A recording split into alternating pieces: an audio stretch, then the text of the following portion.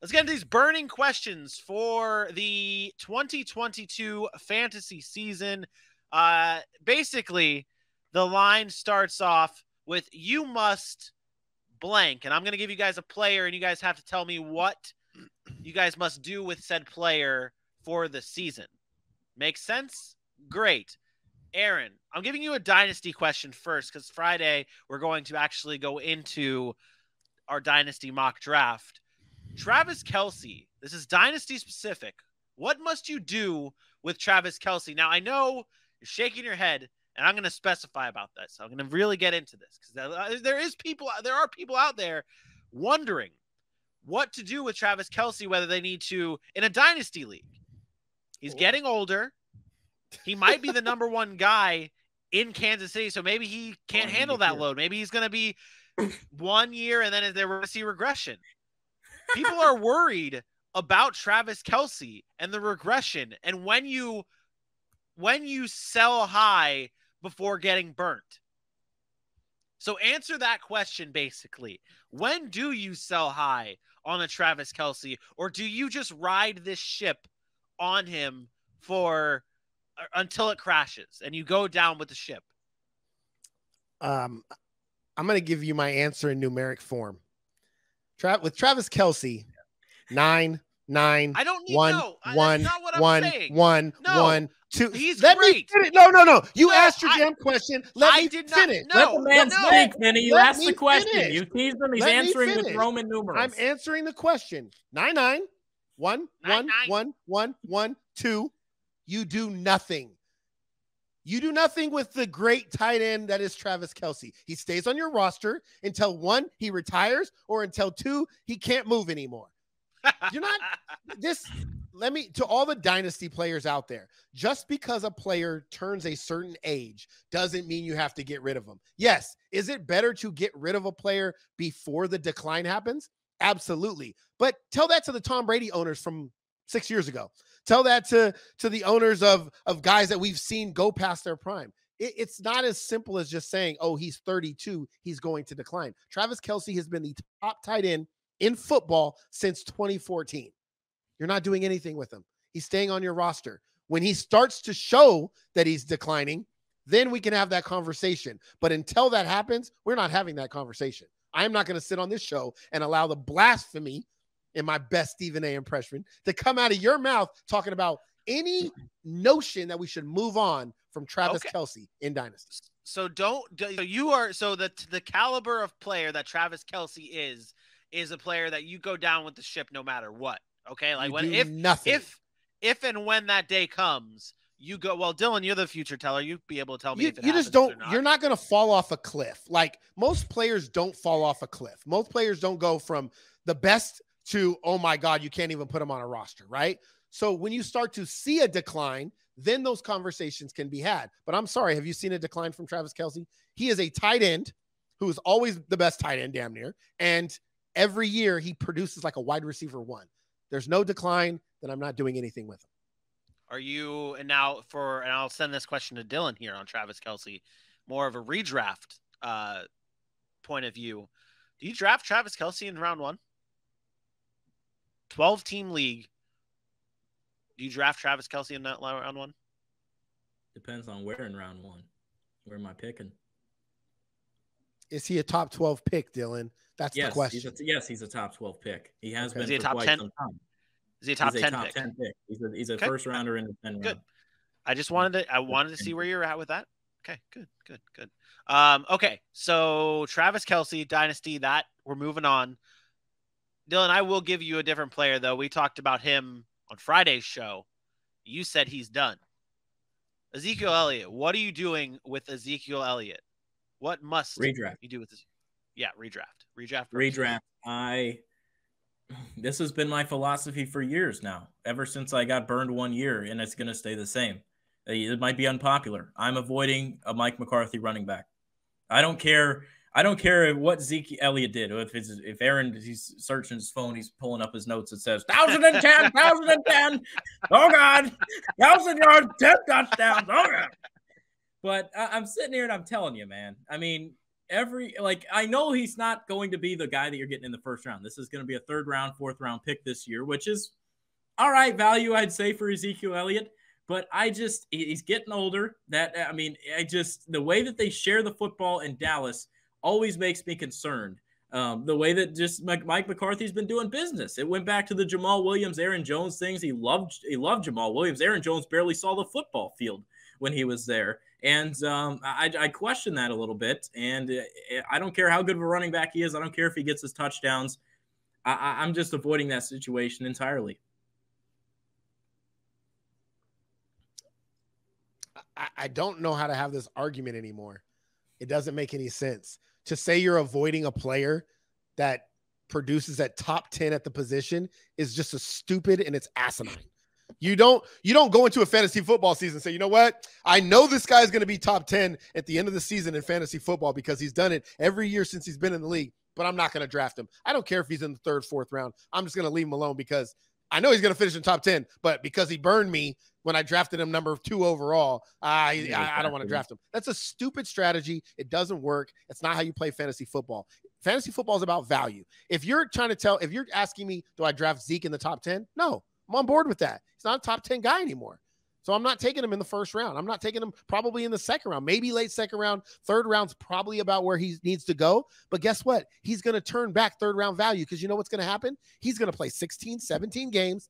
He's going to get 1,000 yards. He's going to score his touchdowns. Everybody acts like Tony Pollard has taken so much work away from Zeke. Tony Pollard had 130 carries.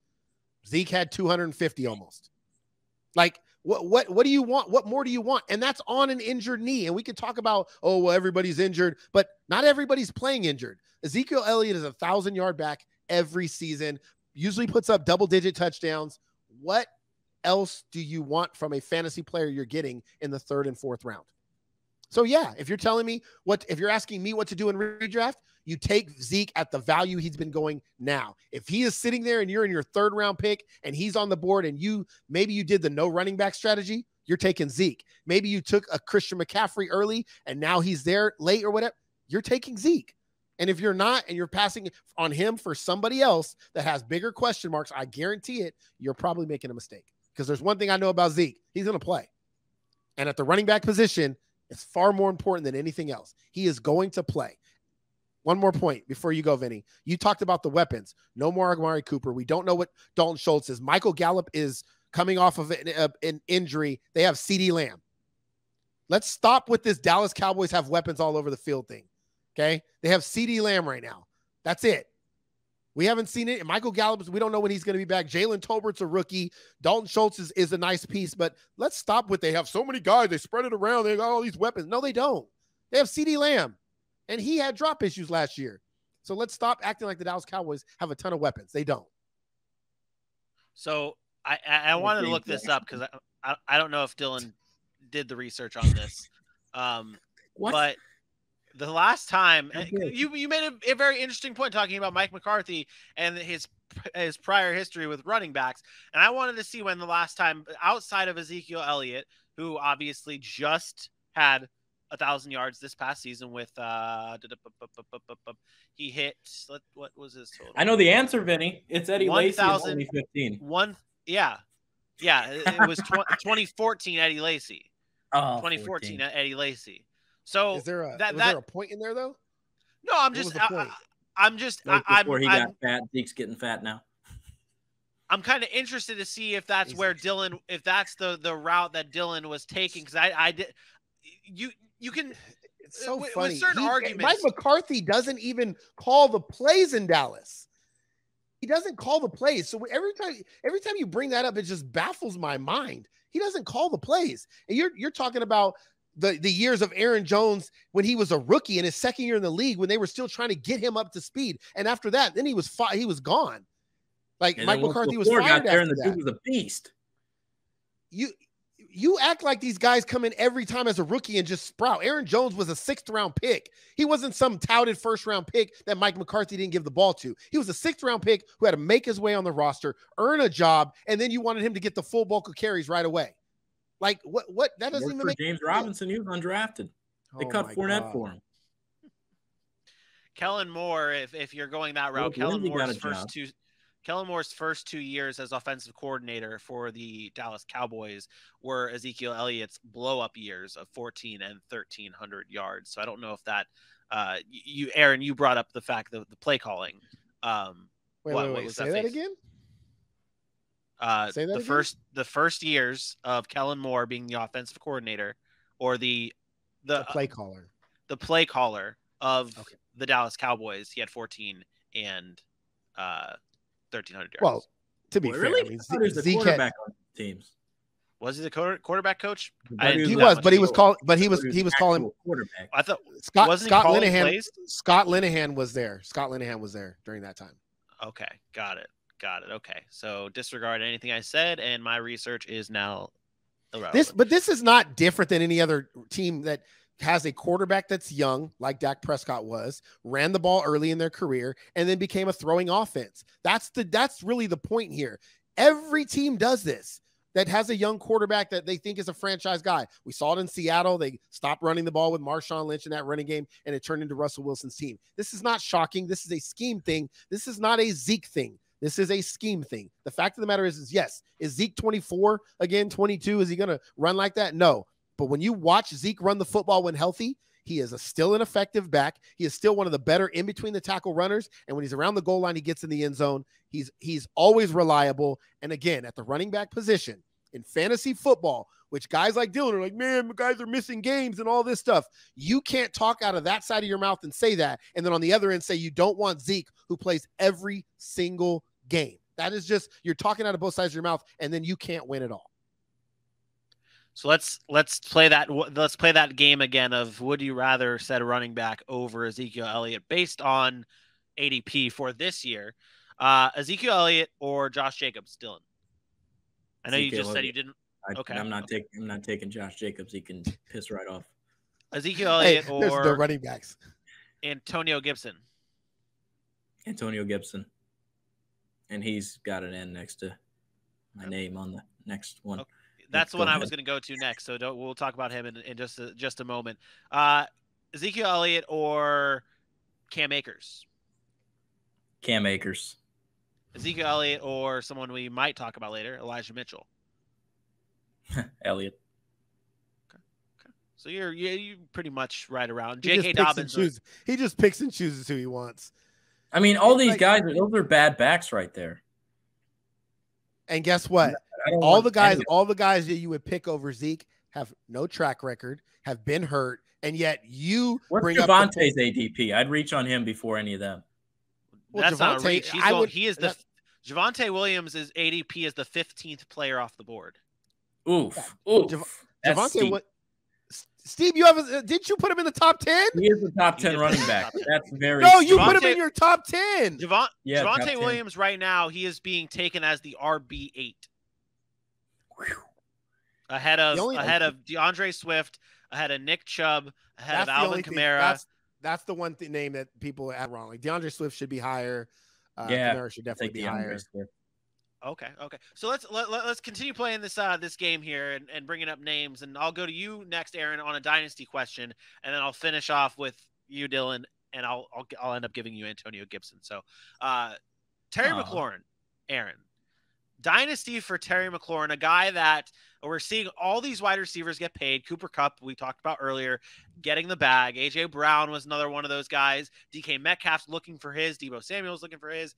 Really, I'm talking about those wide receivers who do not have a payday yet, and specifically Terry McLaurin, who has not gotten an extension on a team with uncertainty at the quarterback position, but he still ends up finding ways to produce. So in a dynasty league, if you are a Terry McLaurin owner, what are you doing with him? Are you looking to trade him? Are you comfortable with Terry McLaurin and his up in the air contract status on a team with Carson Wentz or possibly Sam Howell or Taylor Heineke?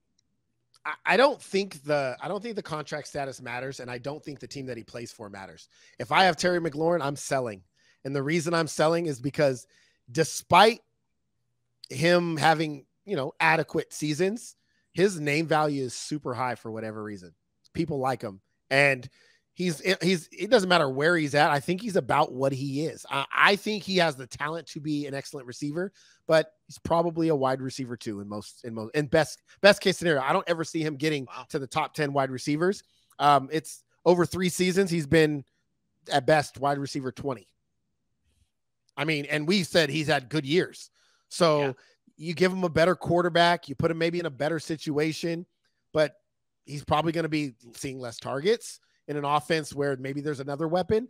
I think he's been the only offensive threat really for them out on the outside, and he's produced. He's done a really good job. If he's on your team, I'm not mad at it, but if I'm him, I think his name value actually has a lot more steam to it than where he's going to return, just because for whatever reason, people like to see that. They like to see a guy who's produced with no quarterback, no team, and perhaps being able to go somewhere else and produce. I would sell him because I think you can get a pretty good return for him.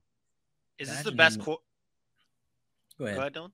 I was going to ask, is this the best quarterback that Terry McLaurin has had? It's Carson Wentz, Case Keenum, Colt McCoy.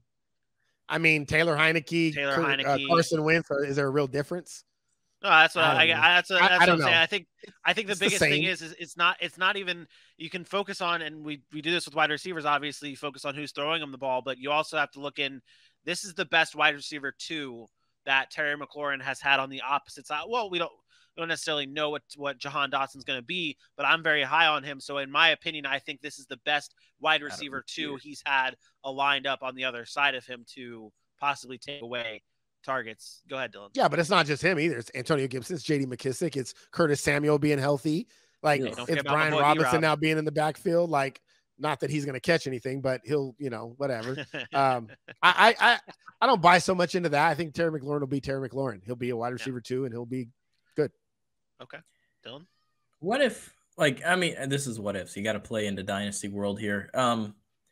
This guy goes to Green Bay whenever his contract's up. I mean, that'd be pretty sexy. God. I mean, you say that, but you say that. But what happens if Christian Watson or somebody else comes out and has a good year this year? When have we ever seen the wide receiver 2 in Green Bay be any good? When have we seen the wide receiver 2 in Green Bay been any good? Yeah, recently, since Devontae Adams has been the one. Okay, but also you have to take into account how long is Aaron Rodgers there.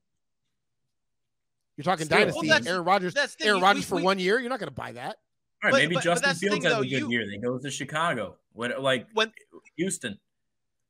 When we look at this, though, Dylan, you just said it perfectly. In dynasty world, you kind of do have to play with the what ifs. Yeah. And if Terry McLaurin doesn't have a deal now, and we see the state of the franchise of Washington. Exactly. There is that possibility where Terry McLaurin might not even want to return to Washington. And obviously, you can't play what if in dynasty. You can't play what if. Enlighten me. What if? Because if you play what if, you don't think of contracts and stuff when you're getting these players. Okay, so Terry McLaurin leaves, and now he's a free agent. Or if you want to talk what ifs, he's not signing at the end of the year. The what if is Washington's not letting him walk out the door, so they'll franchise tag him. He becomes Allen Robinson. Now he becomes disgruntled. So now you're like, does he play under the franchise tag? And guess what happens? If he does play next year, they can franchise him again. That's how the NFL works. You can assume he leaves. Let's say he does walk out the door. You just mentioned it. He goes to Houston for more money. He goes to Justin Fields in Chicago for more money. It's Kenny Galladay all over again. Are you telling me you're so much more excited with Terry McLaurin going to Justin Fields playing in Chicago? I think in over being on Washington? No, you're not. It's the same situation.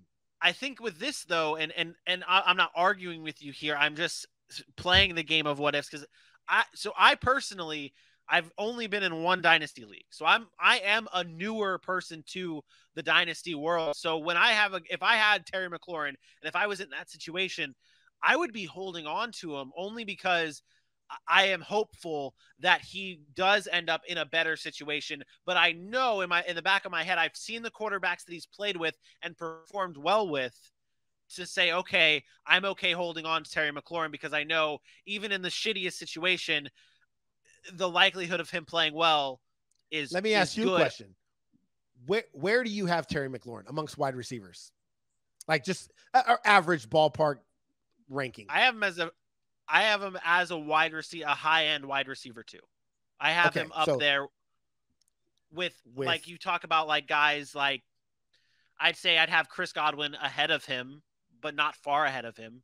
I'd say that's kind of the line. I think that if that gives you a good gauge, I'd say him and Chris Godwin are right there. So right now, if somebody right now gave you Chris Godwin for Terry McLaurin, you taking it? No. You're keeping Terry McLaurin. I am, because Dynasty, and I know Tom Brady is the ageless wonder. T. Higgins or Terry McLaurin? T. Higgins. Because he has Joe. I know that quarterback situation. Okay, so my point being is right now I would venture to guess T. Higgins is probably ranked below Terry McLaurin. I don't know for sure, but if you get that trade offer, you're not turning that down. You're probably taking T. Higgins. And guess what T. Higgins' upside really is? Probably a wide receiver too. With Jamar Chase there. Yep. And that's what you're saying Terry McLaurin is. So it's his name value will get you a return in which his production will never get you.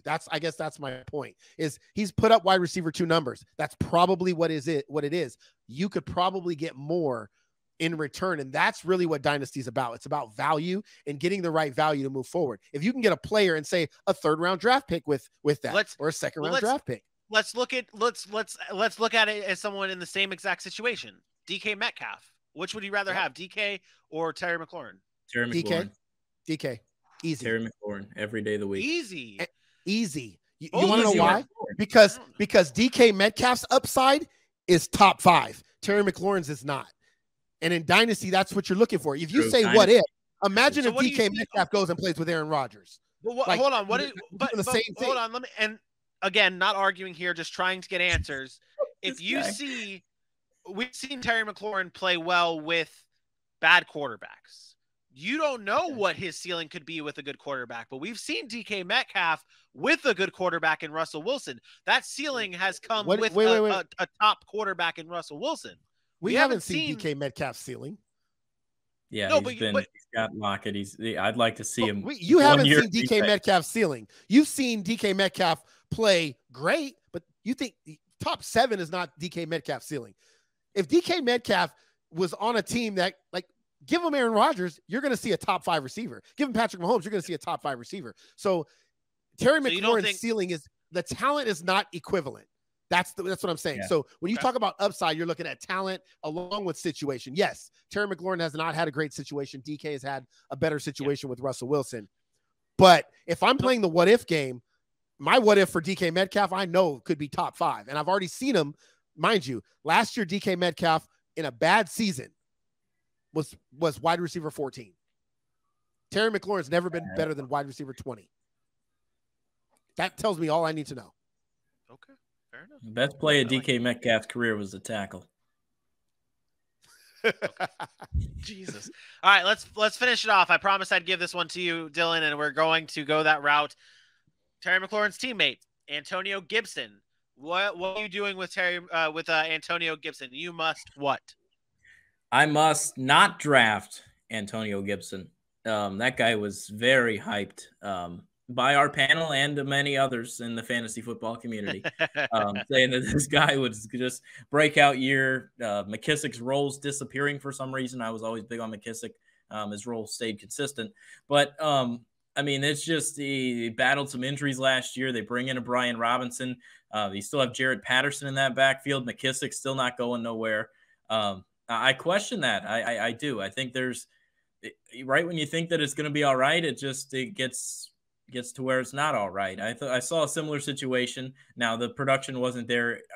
Devin Singletary was good year 1 in Buffalo. They bring in Zach Moss. I think that's what you could see here. Antonio Gibson good in year 1. Then they bring in Brian Robinson, sort of buzzkill, if you will. He had an opportunity to take over that backfield. He couldn't do it last year, so I'm not drafting him. So obviously, like some people do hear that and think you're not drafting him at all. Like if he was in round 12, you're not drafting, like that kind of stuff. Dylan has has no running backs on his team based on what he says. Yeah. So let me just Madison, and I'm never changing my RB1 spot. What round would you draft Antonio Gibson right now? Right now he is the RB 18. in redraft leagues, and he is going in the 3rd round. Ugh.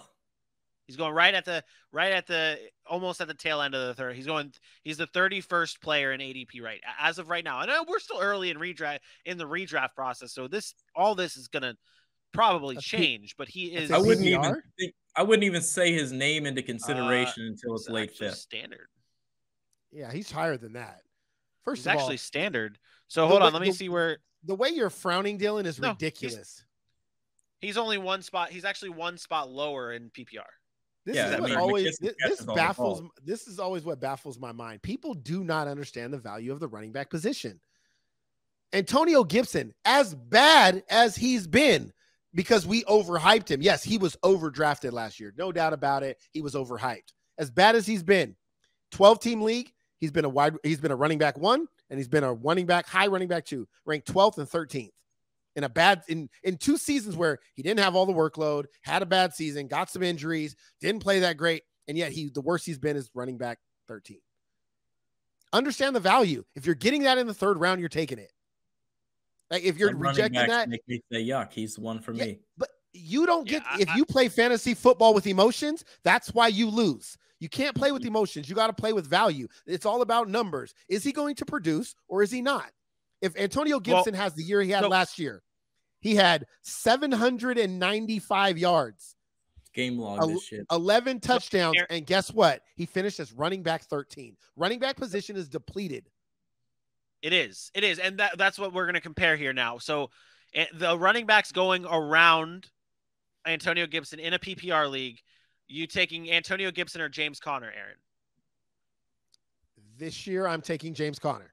I saw enough from him last, and that's a lot for me because I was dealing as James Conner, but the value says James Conner.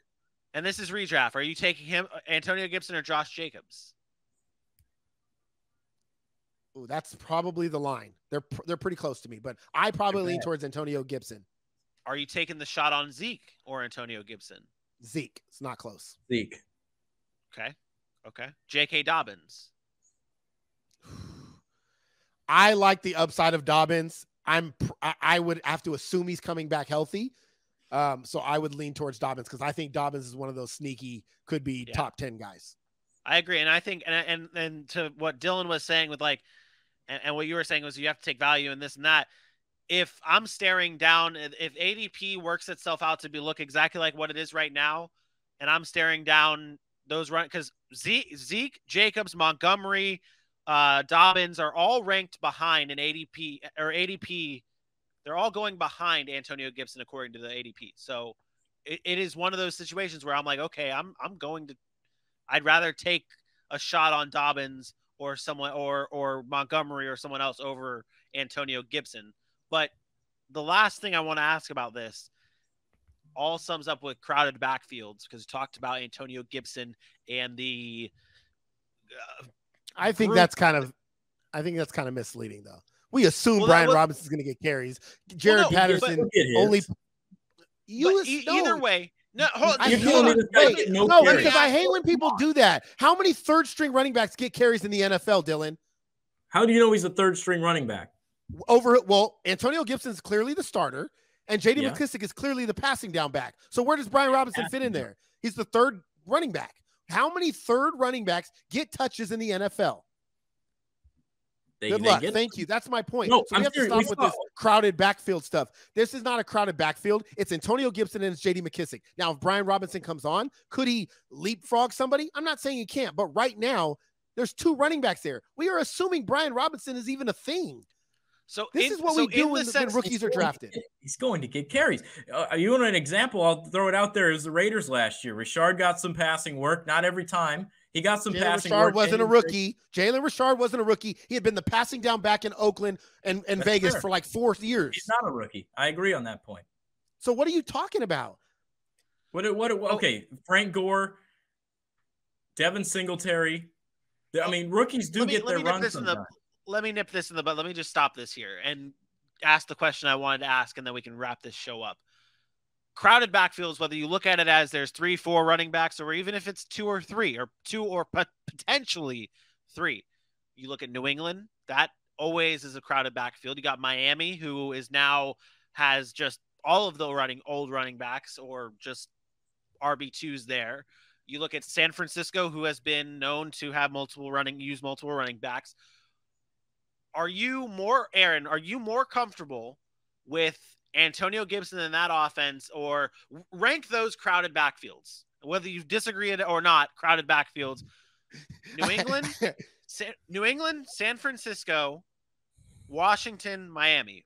Rank those in terms of who you're most likely to draft, whether it's Damian Harris, Antonio Gibson, Chase Edmonds. It's not close. It's Antonio Gibson, and then it's Elijah Mitchell. Like, I don't think those backfields are crowded like everybody's saying they are. I don't. I think the New England backfield is not even really that crowded, to be honest. I think it's two guys. It's Damian Harris and Ramondre Stevenson. The only problem is they don't catch enough passes. Like, so it depletes their PPR. Miami's backfield, I just don't know who's going to start.